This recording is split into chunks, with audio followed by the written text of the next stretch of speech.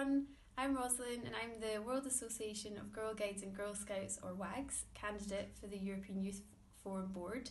In true guiding style, I'm going to go outside for the rest of this video.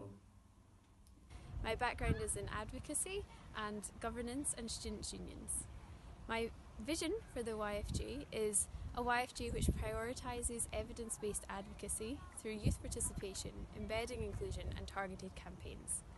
My priorities are, firstly, collaborative creation of the new strategy and work plan. Secondly, developing methods for targeted and impactful evidence-based advocacy.